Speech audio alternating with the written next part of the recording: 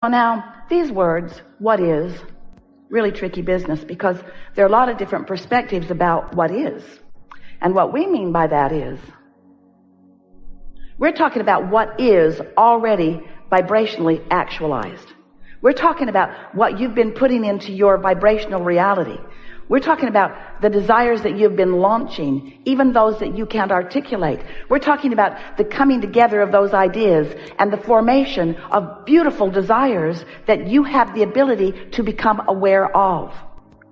Now, if you haven't been listening to us for a while, that's just fine. In fact, you're probably better off.